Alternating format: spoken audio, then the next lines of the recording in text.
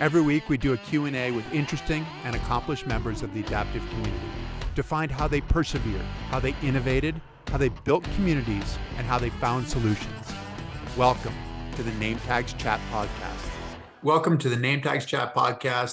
Today we have Kendall Gretsch. As I said, usually we talk to interesting and accomplished members of the adaptive community. She is most certainly an interesting and accomplished member. Three-time Paralympian, 7 gold, 1 silver, 1 bronze, a triathlete, a cross-country skier, a biathlete, which is cross-country skiing and shooting, and also has a degree in biomedical engineering from Washington University in St. Louis. Kendall, welcome. Hi, Chris. Thanks for having me.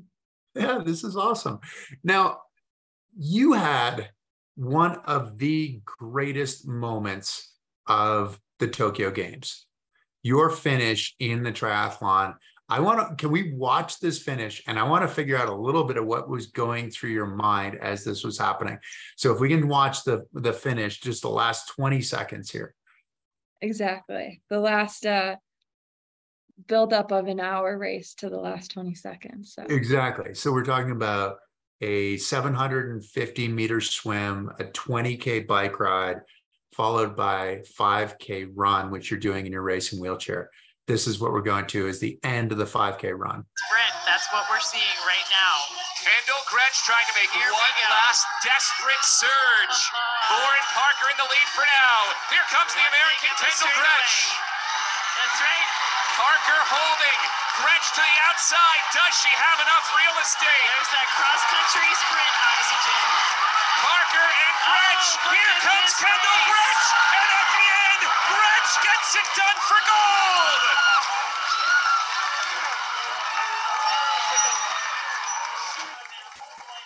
Just amazing. And when I look at that race and then you look at her handler, Danton run over, this is a team effort. This is her cross-country ski background that I think really gave her that sprinting capability to finish, just eking her out 1 second. What an amazing race. In 3.1 miles, she made up 1 minute and 20 seconds. Wow. That'll be gut-wrenching for Parker, who sees her quest for gold come up 1 second short, but it's a silver medal for the Australian. Kendall Gretsch, her 3rd Paralympic gold medal after 2 in the winter. Now, Kendall, as you said, this is after an hour. And it wasn't like you were in a pack. This wasn't like you sprinted out of the pack to pass her. You caught her and passed her by half a chair length. Yeah. In those last few meters. When did you know? Because she was ranked number 1 in the world. You were ranked number 2 in the world. When did you know that you had a chance to win it? Did you know when you got off the bike? When did you know that morning? When did you know, or did you know in that final little sprint that you had a chance to win? Yeah, I think so. Kind of leading all into Tokyo, I knew that Lauren was going to be, she was the gold medal favorite. And I knew I was going to be chasing her the whole time. And so, I would, had this entire extra year with the postponement of the games just to think about how can I make up the factor gap? So she starts 4 minutes and 4 seconds in front of me. Because she's a higher level injury, right? Yes. So she has a higher level injury than I do. So for our sport, they break it into 2 subcategories. And if you have more function, which I do, I'm in H2 and I start back 4 minutes and 4 seconds. So that whole extra year I was going through, I looked at every race we had done together and just thinking okay, how can I make up that 4 minutes and 4 seconds? And where am I going to find all those little seconds? And I knew that it was going to be really close. And so there were just all these moments along the way where it was okay, validation that things are going well. I've kind of planned for this scenario and that it might be possible. And I think I first felt that on the bike when I was getting splits from our coaches on the bike. And they were telling me each lap of the bike how far back I was. And Lauren's a really strong cyclist. And so I wasn't sure if I was going to be able to even make up time on her. I was just hoping not to lose time. So when I was getting the splits and saw that I was making up time on the bike, I was like, okay, I'm having a really good day. It might be possible to make it up. And then, yeah, same thing when I got to the run. Every lap I was getting a split and I was making up time. And then finally I kind of, you start doing the math as much as you can in the middle of a race. And you're like, okay, I think I'm making up enough time per lap where I can act like it's going to be close. It's going to be a sprint. And yeah, so it was just so cool because that exact finish was what me and my coach had trained for. We were like, okay, if it's a sprint finish, you have to be good at sprinting. And so every single run workout I did leading to Tokyo ended with me doing a sprint finish and just like finishing that way and envisioning that. So yeah, I kind of love that it ended like that. The sprint, not only was it a sprint finish, but you also had like a crazy little turns on it, so you had the barriers there and you kind of had to hip your chair around. Were you preparing for that in training too? Yeah, so we were lucky enough. So in 2019, we had a test event on the same course. And they really didn't make that many changes from the test event to our actual race in Tokyo. And that it's actually kind of like this steeper downhill into a semi-sharp turn. And when we did that at the test event in 2019, that turn scared me so much because I was like, you really got to watch your speed and take it at the right angle. And so it's the same thing. I like practice turns like that around my neighborhood in Colorado.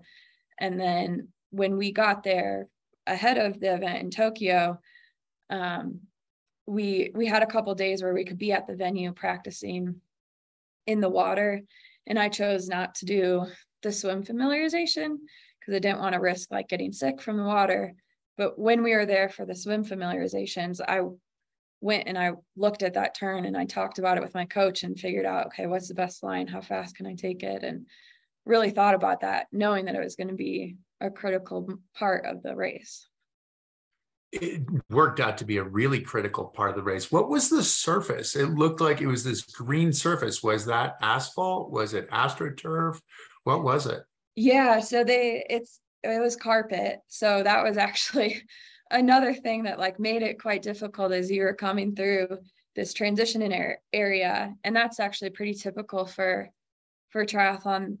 Normally it's a blue carpet, but that's kind of like the signature. They have a carpet through transition. And so it actually made it quite difficult because instead of going over a hard surface, you're going over carpet. So it slows you down. You have to have a little bit more kind of power to get through it. And yeah, again, it was just like something that we knew for and thought about how you could be prepared for that. Right. It's a little softer surface, but at the same time, carpet has a grain oftentimes. Like I see this going through hotels sometimes where, you're going down the hotel and all of a sudden you're moving down the hallway and all of a sudden you start moving left or right just because the grain catches your front casters on your wheelchair. And so you're factoring, you have to factor that in too. It's a little bit softer. There's this grain, there are the turns, it's a downhill. And you were what? I mean, you were 10 meters behind with like 30 meters to go. Yeah. Yeah. I mean, it was luckily they had just enough distance in order to make up the time. Cause yeah, I needed every single inch of the course in order to make up the time in Passer. But yeah, I mean, I think I kind of like once I got through the turns and it was just a solid straight line, at that point you're kind of just like, okay, put your head down and go as fast as you can. And I think at that point too, like I was having so much fun in the race. Like I was lucky. I went the second day of the triathlon races. So all of my teammates that had raced the first day were able to be in the stands and they were going just like absolutely crazy every time I went through transition. I'm having a good race. And so I recognized at that point, I was like, no matter what happens, like this is just going to be cool. It's going to be a cool race. If I pass or if I don't, I'm having so much fun. And I think just having that kind of like peace with the race of regardless of what happened. Yeah, I was like, well, why not just go for it and see what happens? So, yeah. And in Tokyo, that had to be a really big deal that you had your friends, your teammates in the stands, because because of COVID, there really weren't people in the stands. Yeah, no, the only people that were allowed to be there were like athletes and staff from like within triathlon. And so, yeah, it was definitely not like a full stand, but yeah, I think my team kind of made up for it. They were quite rowdy. I guess the announcers at some point kept commenting about how rowdy the Americans were. Well, with good reason and with good results, they were rowdy. You missed getting to compete in Rio because you really have been a triathlete. So I knew you more as a cross-country skier because you competed in cross-country skiing before you competed in your first sport of triathlon. Yeah. What was it like to go to Tokyo after, because you'd been the top woman in the world leading into Rio in your classification, but then they didn't have your classification compete. And then to be sort of ranked second going into Tokyo. What was it like to compete thinking, okay, we had this whole buildup to when I was really great, and now I have to sort of hopefully recapture some of that magic that I had before, which obviously you did. But what was it like to be able to get to compete in your first love of triathlon?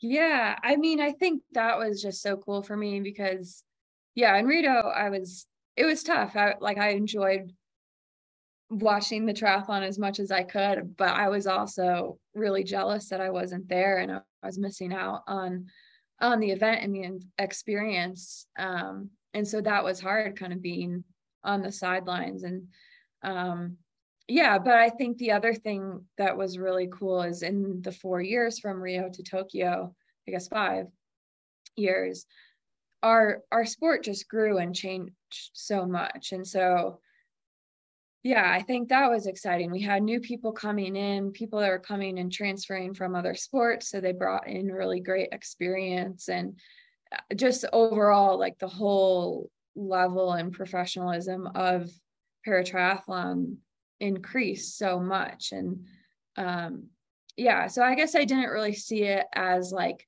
having to kind of like get back into the form that I was in prior to Rio, because I was like way beyond that. At that point, it just was like what it took in order to be the best was so much more. But yeah, it really was kind of this culmination of the 9 years that I've been doing triathlon. And yeah, like a very full circle moment in terms of the people that were there. And yeah, I just felt like everything kind of came together to make that happen. So triathlon being your first sport, and really swimming was your first big sport, right? I mean, this is what you did growing up, didn't you? Yeah, I grew up swimming, but I would say more just recreationally or just like I didn't know about parasport at all. And so yeah, I swam with my neighborhood swim team because that's like what you did in my neighborhood. You grew up going to swim team, and I swam in high school. My sister swam in high school. So I'm a competitive person by nature. And so I could compete with myself and kind of push myself, but I was never racing really against anyone else. Like I came in last basically every single race that I did.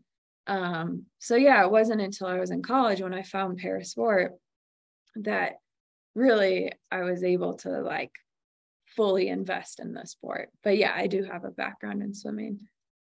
Right, background in swimming and born with spina bifida. So you don't have the kick, you don't have the stability.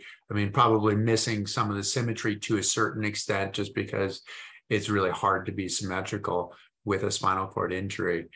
But was swimming the foundation of your triathlon? Like if you're a good swimmer, like I always look at those people who are great swimmers and go, oh yeah, okay, like triathlon makes sense because you're a great swimmer.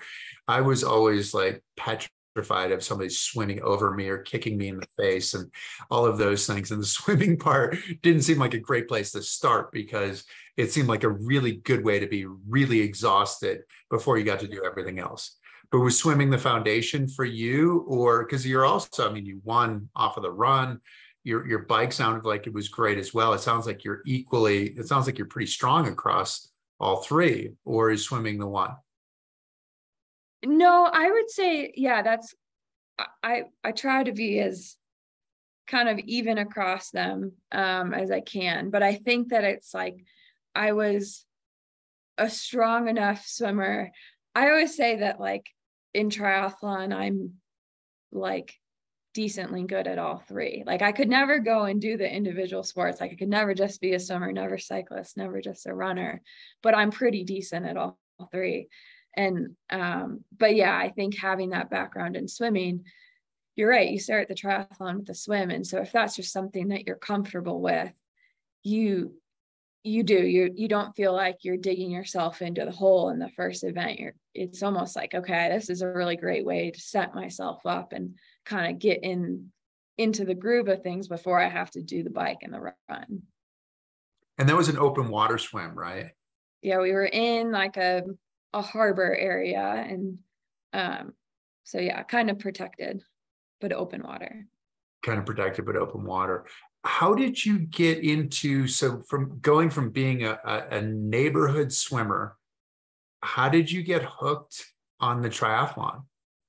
Yeah, so when I was in college, I was my sophomore year, and I had stopped swimming. I wasn't really exercising at all. And I was like, well, I should probably start doing that again. And so I started swimming, and then I actually read an article about someone that was training with their college team to go to London, and he had CP. And I just I didn't know much about the Paralympics at all. The little that I thought I knew, I thought that I thought you had to be a full-time wheelchair user every single day. I didn't know. And so I thought you walk with crutches though. Yeah, I walk with crutches like day to day. And so I just thought, I was like, well, I don't use a wheelchair, I don't qualify. And so I just didn't get it. And so when I saw that, here's someone that's ambulatory and he has all his limbs, he's not missing a limb, like that's kind of me, I should look into this. And so yeah, the summer after my sophomore year, I found an adaptive swim practice through Great Lakes Adaptive Sports Association in the Chicago area. And they had a swim practice. It was like a full day thing, actually. They had swim practice, and then after they had track practice. But I just showed up to go to swim and just see like, okay, let me check out what parasport is. And while I was there, to see if you're any good kind of thing.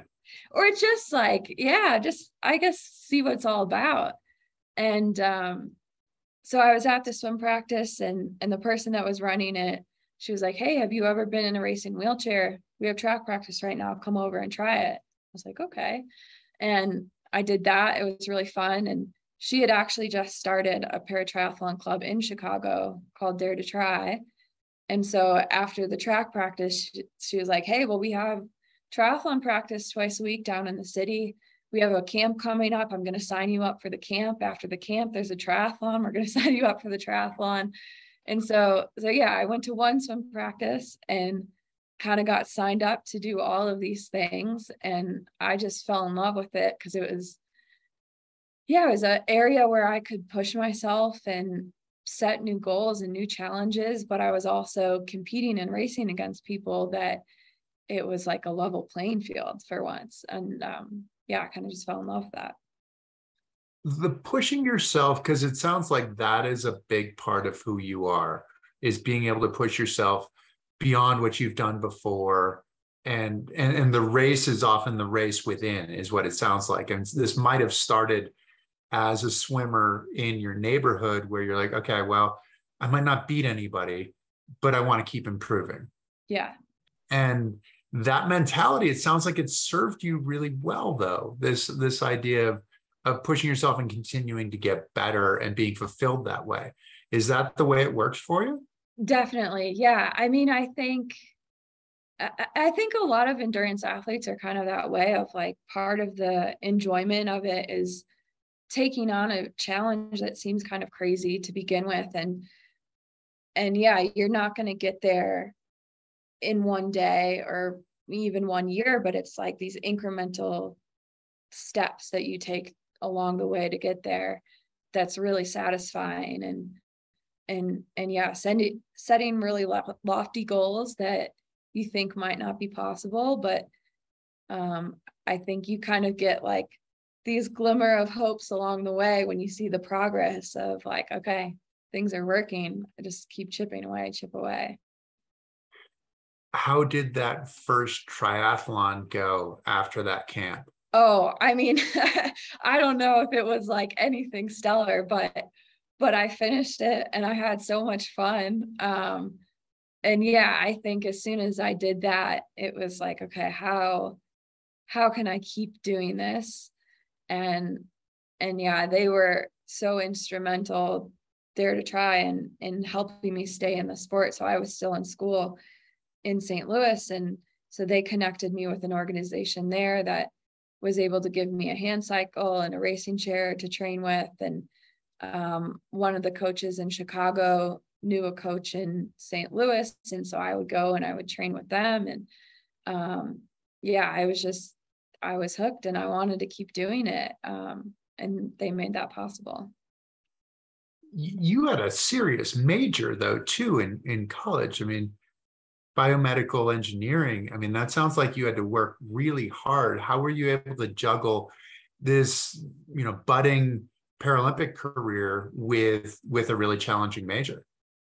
Yeah. And I guess by saying like I was continuing to train, it was nowhere near the level of like what I'm doing now, but it was every opportunity that I had, given kind of my circumstances of, being like at that point, my major in school, that was my first priority. But on the weekends, I was like going out and, driving to go train with this group, or, late at night I would go and I would train with them. And so I found moments within the week to train. It wasn't anything like glamorous or wasn't serious training, but it was just like enough to kind of keep me in it and keep me active. Keep you in it and keep you active, but you were coming around at the beginning of the sport too. And you won 3 world championships, right?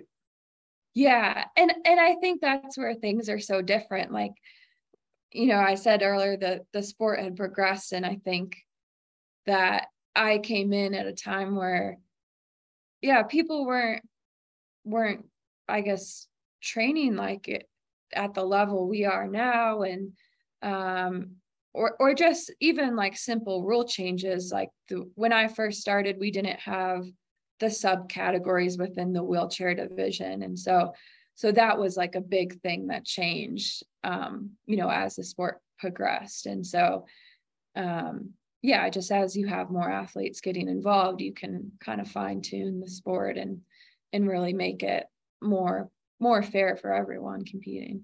How then, going from Rio, so you're approaching Rio, you learn that your classification's not going to be in it. And then how did you end up in cross-country skiing?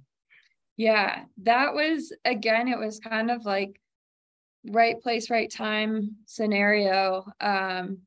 So yeah, I had just graduated college and I was moving up to Madison, Wisconsin. And when I was moving up there, the group that I was training with for triathlon, they said, hey, there's this adaptive ski program in Madison. You should check it out, and, you might be interested. And I was like, okay, that sounds fun. Like another sport I can try, and I'll look into it.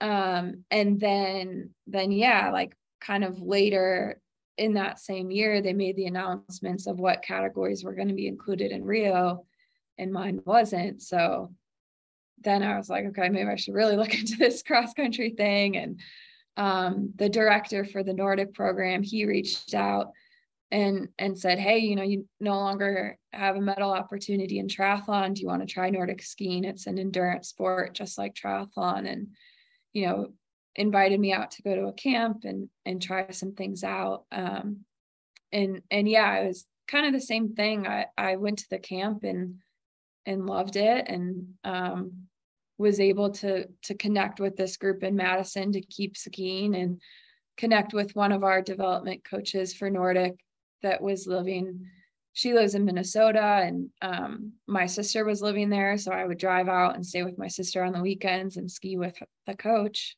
like all day.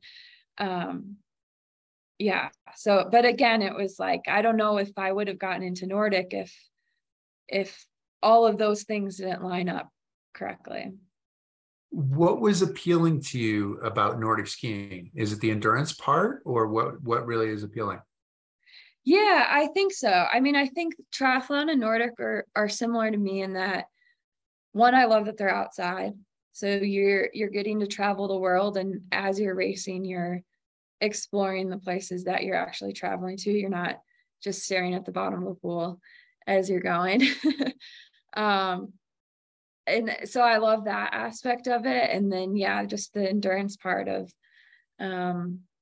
just the challenge of it, the challenge of the sport. What does the challenge mean for you? I mean, it's so easy from the outside to see what that challenge might be, but for you, what's that challenge that really just sort of grips you? Yeah, I mean, I think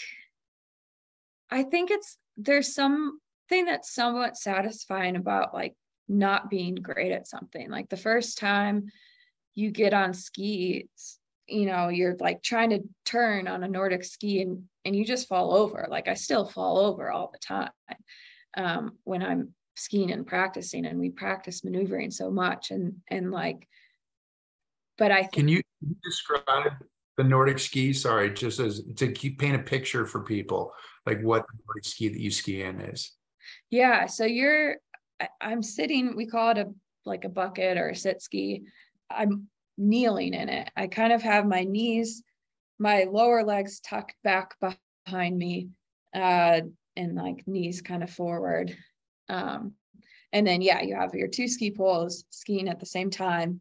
And then the skis are fixed, two of them fixed together. And so when you're turning, you can imagine that if you're a stand skier, you just pick up your foot and you kind of ski around a turn. Whereas in a sit ski, your skis are fixed forward. So you kind of have to find the right balance.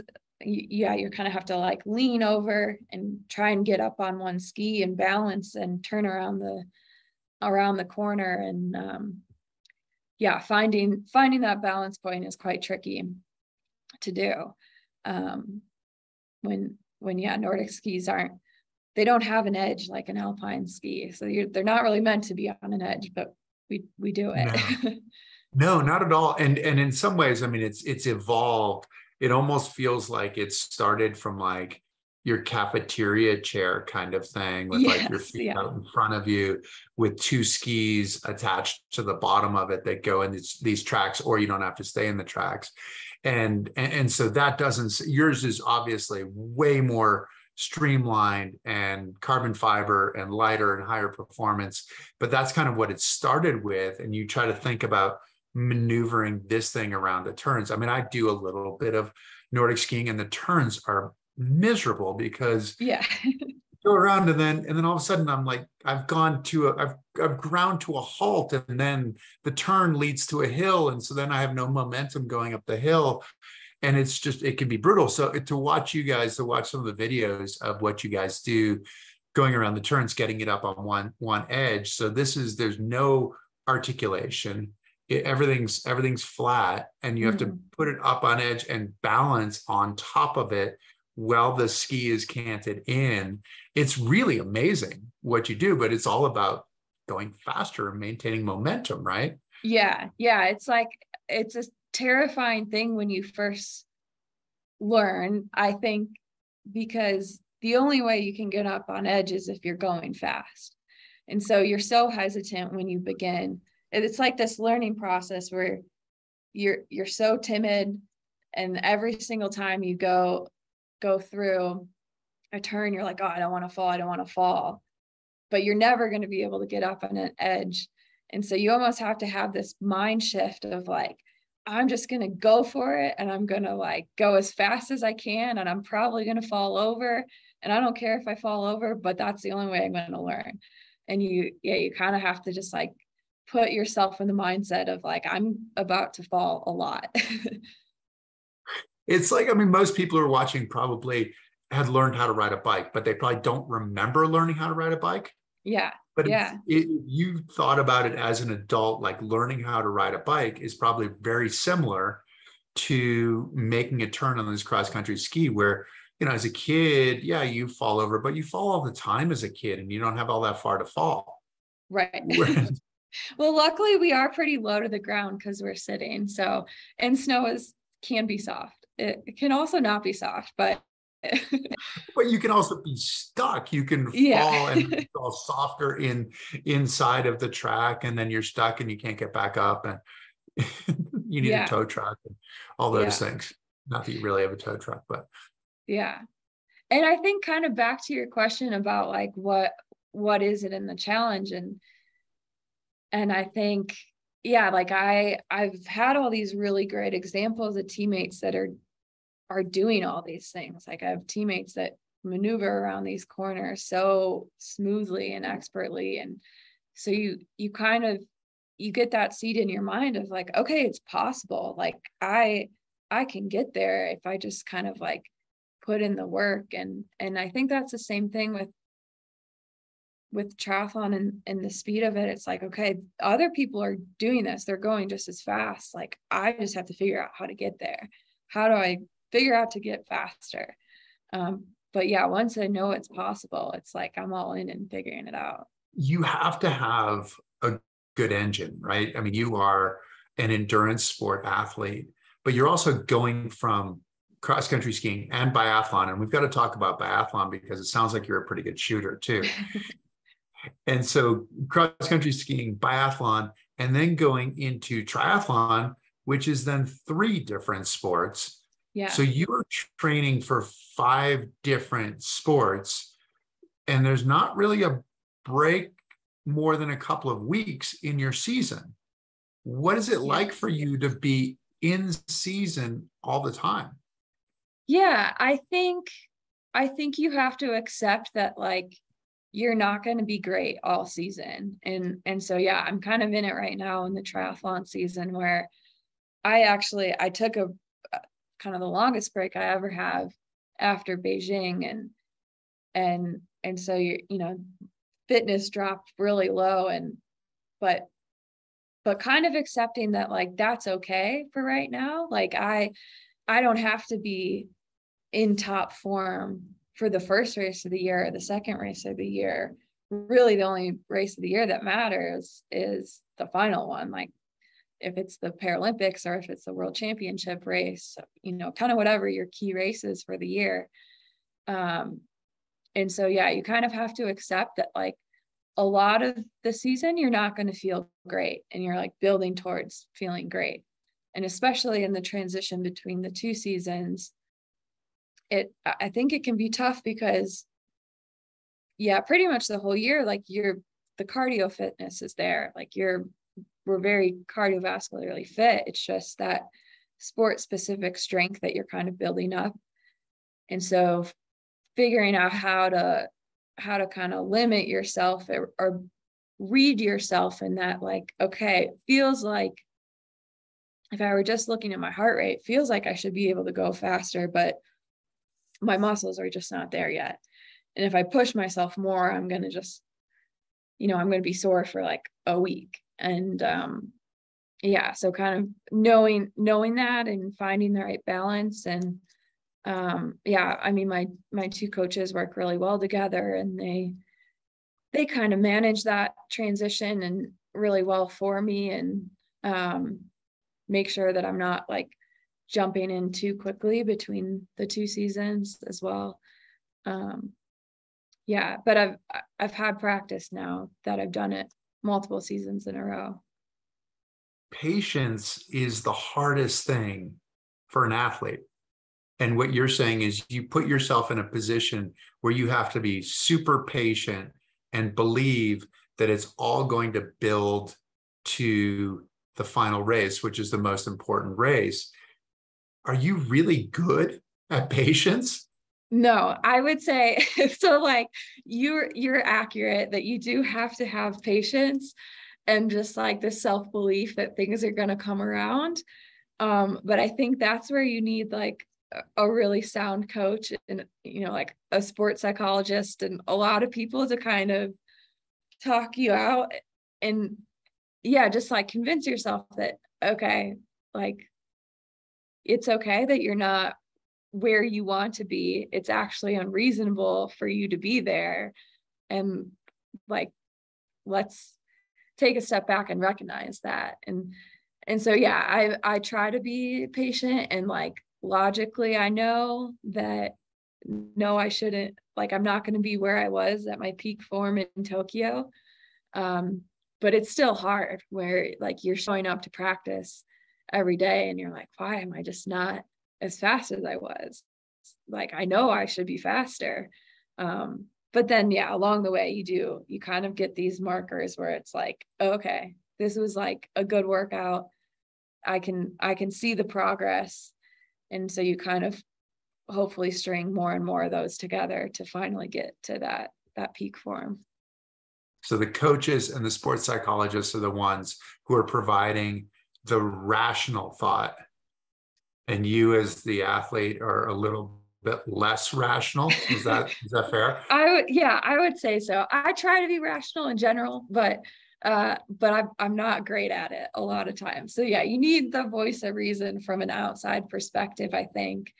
But also I think it's good that like it's again a balance. Like you want to have a little bit of like that irrational voice because that's what's pushing you. That means that you care, like you're not okay with just settling with where you're at and that you know like okay, I've got work to do. And so yeah, it's a balance between the two for sure. That's your dreamer. Your irrational voice is the Yeah. dreamer. We can Yeah. do the impossible. Like, let's go, let's do it. Because being a two-sport athlete, especially now, is fairly irrational just because you really don't have any downtime. And it's just really hard. People are really good and it's hard for you to be successful. So do you enjoy that part of it, that part of the really hard training, the really hard, like most people can't do it? Is that part of the appeal for you too? I think part of it is, well, one, I really hate training on a bike trainer. And so the thought of having to be in a bike trainer all winter long is like miserable for me. So I think that, yeah, it's hard because you're kind of on or in a season more than most people are. But I think there's a couple factors that make it doable. I think one, being a sitting athlete, like I think on the cross country side, there's just less technique to learn. You don't have skate and classic, and you know, within that there's all the different techniques. And so for us, it's like you're double pulling. That's what you got. So I think that makes it a little bit more manageable. And I think it's also probably pretty good. Like if you're just using your arms, if you're only doing one thing over and over and over again, like the risk of injury, I think, is higher. So kind of adding in the variety, it adds longevity and mental longevity too, because you're changing it up and it's fresh. And kind of as you get burnt out on one, it's like, okay, well, no, it's time to switch over. So it's hard, but I think it's like in reality, I think it's maybe a little less hard than what it looks like on paper. I mean, I was a two-sport athlete as well, so I appreciate what you're doing, but it also was interesting. I mean, like for me, oftentimes leaving ski season, like Boston Marathon was often one of my first long run. Like get to see everybody, get the juices flowing. You're like, I'm here. No, I'm not. No, I'm not fit. I'm not going to do well, but I'm excited to see everybody. And this is going to remind me to get going. And Yeah, I think there is something about the playing aspect that you said too, that the idea of being on your trainer for 3 hours, watching a movie or something like that, and pedaling along on your bike, it gets really old really quickly. yes, yeah, it does not appeal to me at all. I've done it before, and yeah, so I much rather be out skiing and skiing in the mountains and traveling, and yeah, I think it just, the mental freshness that you have, I think, is worth it. Well, mental freshness, it's interesting that you say that, because you had Tokyo with this absolutely spectacular finish in Tokyo, which you have to be on top of the world, finishing, moving forward. And then you went quickly into the Nordic season. In Nordic, not only did you have Paralympics, you had World Championships in January. Then you had the Paralympics in March. How are you doing mentally? I mean, the mental fatigue can be much worse than the physical fatigue. Totally. I think that was the hardest part. Like when I got to the end, when Beijing was over, I was just like mentally exhausted from it. And I tried to get ahead of it. Like after Tokyo, I really did take like a solid break where it was like, I'm not going to do anything unless it's like, I want to go out and ride my bike because it's nice outside. And yeah, so I took, it was probably about 2 weeks or so where I took off, and before kind of getting back into things for the Nordic season. But I think it was especially tough because of COVID, like the restrictions that we had for the winter leading into Beijing, just like trying to avoid, I mean, at that time, like life was kind of going back to normal for people, but you had this like huge wave of COVID from Omicron, and I think rightfully so, the rest of the world was like, well, if, I'm vaccinated and I feel comfortable and safe going out, but we were still very, very, very strict, and so having to like really isolate and having that paranoia of like, I cannot get COVID at all, like the risk. Yeah, respiratory issue for you is a really big deal. Yeah, there's that aspect of it, the respiratory issue, but even like if you test positive, then you get knocked out of traveling, and then you can't go to a competition, you can't participate in that, and getting that race experience is so important, or just the on snow experience. And and then like before Beijing, there was this really long window where if you tested positive and that, you were not getting on the plane to fly over to Beijing. So I think that fear of having to isolate and yeah, just like the paranoia around that really added to the mental strain. Not saying that it would have been easy if like that wasn't the case and we weren't living in COVID times, but that I think was the hardest part for me too. In addition to balancing your sports, are you still working as well, working in your field? No, I'm not. I did for a bit, and I like eased my way out. I was working full time, and then I was like, well, maybe I'll do like part time. And so then I started doing part time, and then it just like quickly became evident that was not going to be sustainable. And so yeah, I'm not working anymore. How does that fit with what you're doing with your career in sports? Do you have a timeline of how long you want to compete before you want to go back to, to what you worked on in college, right? To what you prepared for. Yeah. I think it's definitely like a factor that plays into how long I'm going to be doing sport, because I know that I have this other area where I'm really interested in pursuing and, kind of building that career and outside of sport. And can you describe what you do, like what that area, because biomedical engineering in some ways, it sounds super, super impressive, but I don't know exactly what it means. Yeah, well, so I guess that's what I studied in college. The job that I had was basically unrelated. So I worked for a software company that makes all of the software that hospitals use. So hospitals, outpatient. If you have like a My Chart where you can like log in online and see your results, my company made that software. And so I worked for them doing like tech support stuff. I worked with a number of big hospital systems and kind of supporting their IT teams. So it's probably very boring to most people, but I really enjoyed the work and I don't know if that's exactly what I'll go back to when I'm done, but just, the idea of kind of having more of like that mental challenge is something that I'm looking forward to.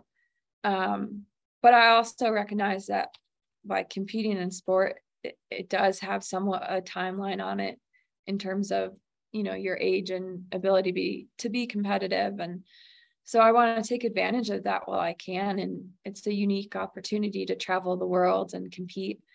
I think as long as I don't have like a set date of like, okay, I'm going through this games and then I'm done.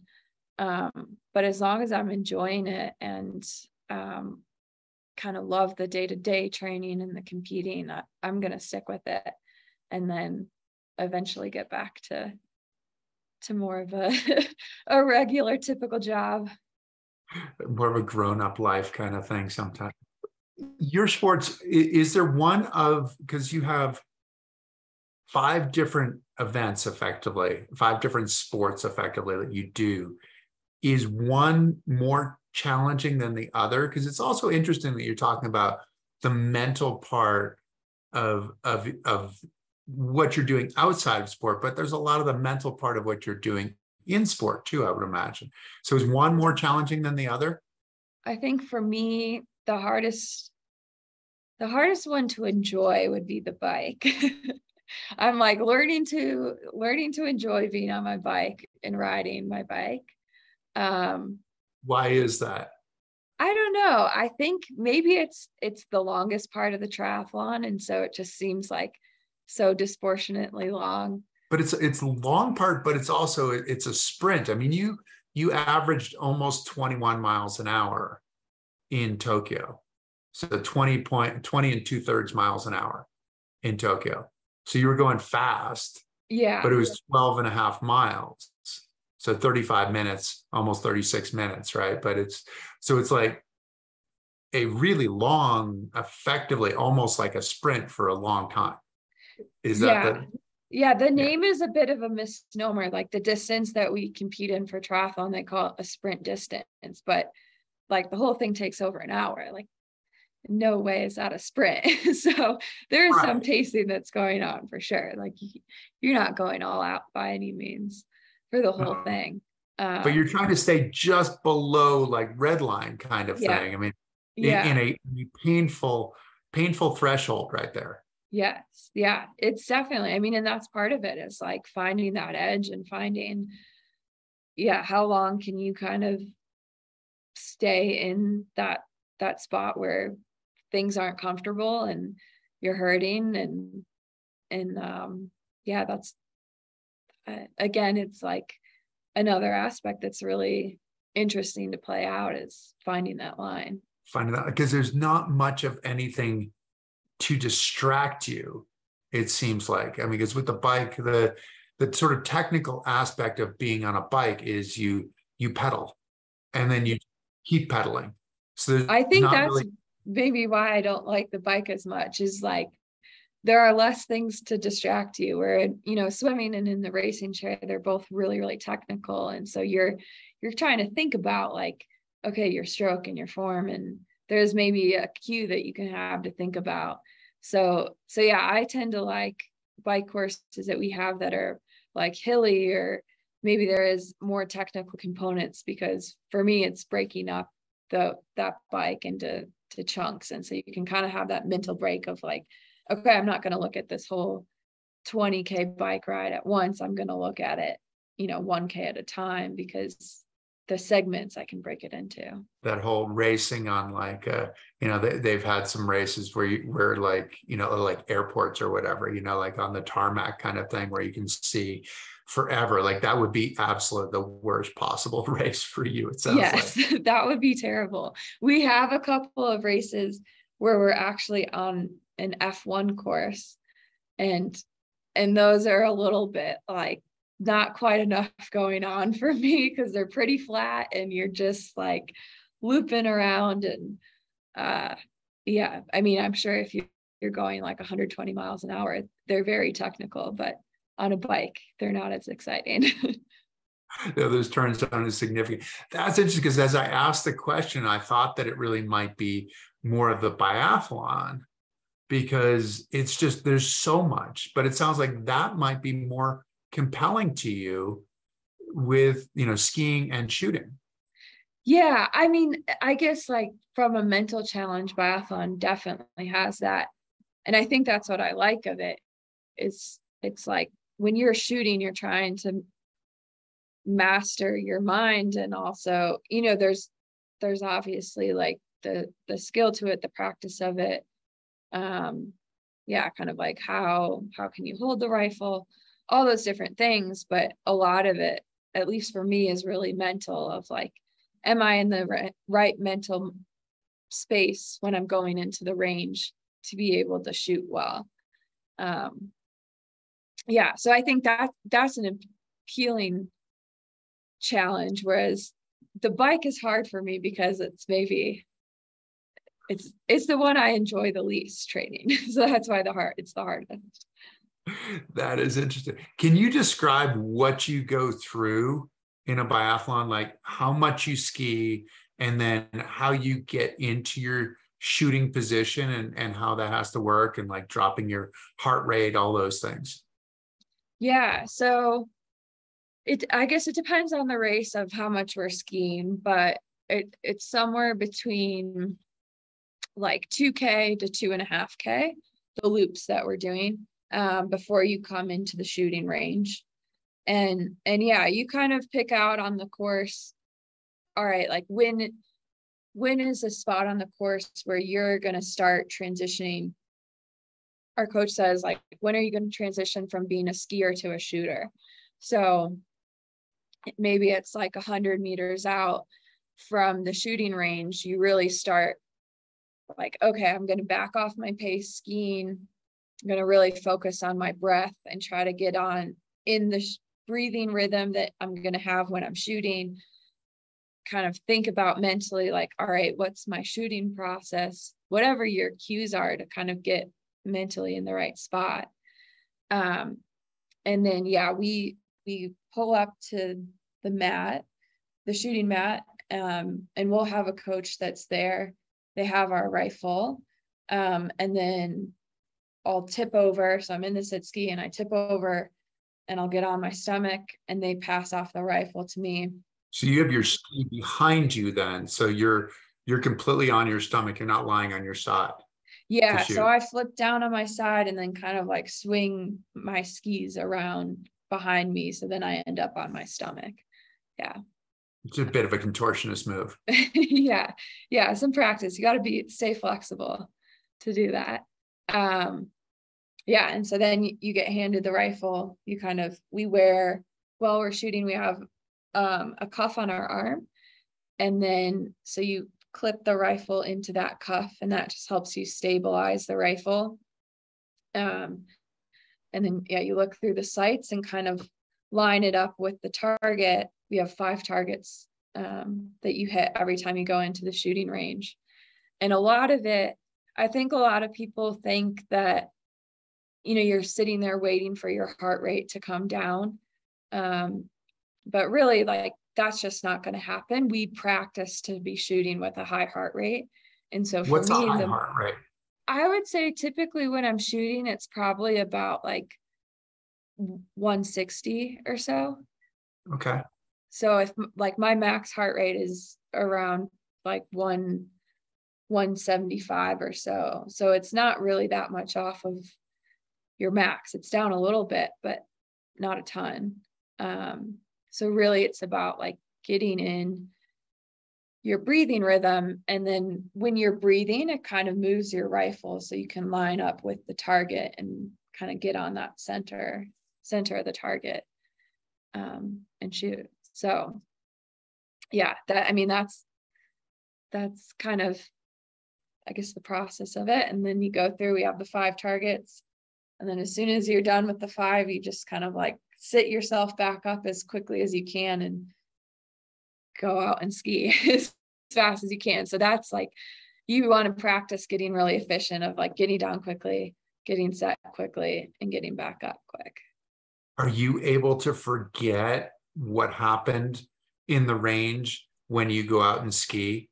I mean, if you make all 5, you're like, okay, I'm great. If you miss all 5, are you beating yourself up? How does this work? Or are you just back focusing on skiing?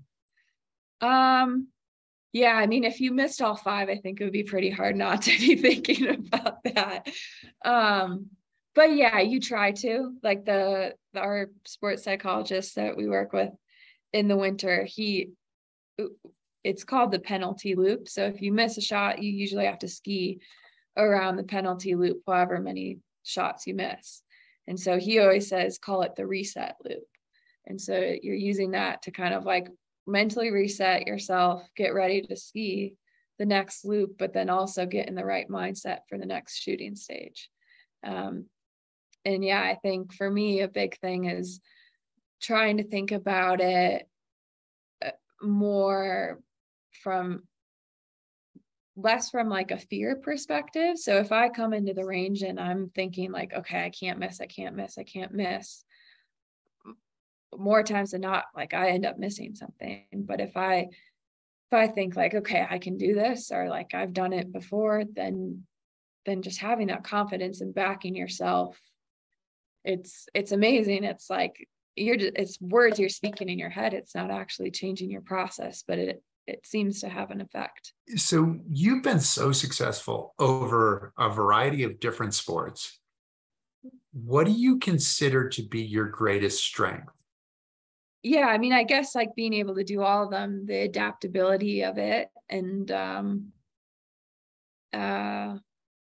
I don't know. I think as an endurance sport athlete, you just kind of have to have like a little bit of like grit to you, where you're willing to just like put in that hard work. And I think, yeah, regardless of the sport, the biggest thing is just the work that it requires. And so if you kind of have that grit and the determination to put in the hard work, then yeah, that's kind of like baseline of what you need. Well, we were in an event in April, right? And they did a video with you and your parents. And I feel like I remember your parents saying that you were the daughter or the child that they had to make sure like went to bed, like stopped studying, Yeah, this kind of thing. Have you always had that grit? And if so, where did it come from? yeah, I think so. I don't know. I guess like for me in school, it was always like, well, like I know I can get the answer to this math problem. I just have to like do the work to get there. And so I think that was like, I was never just going to go to sleep because like there was work still left to be done. And yeah, so I think that mindset kind of translates over as an athlete. Like, yeah, you kind of, yeah, just the idea of like, okay, I just have to put in the work, and like that's what you do. And you keep putting in the work till you get there. Well, I mean, it seems like you've put in a lot of work. You've had a lot of success. We wish you great success in the future. Thank you so much for joining us, Kendall. Yeah, thank you. This is great. This is really fun. Good. Well, I hope you enjoy it, and good luck as the season progresses. We'll be waiting to hear as you continue to build toward that final race of the year. But thanks so much. This has been awesome. And thank you all for tuning in. We hope that you've enjoyed it. If you have enjoyed it, please tell your friends. Please tell other people to tune in. We'll have another great guest next week. This will be a traditional podcast. And when it's published as a podcast, please follow us, please like us, and we will continue to bring you great content. And we'll look forward to seeing you next time. Thanks so much. Take care. Bye.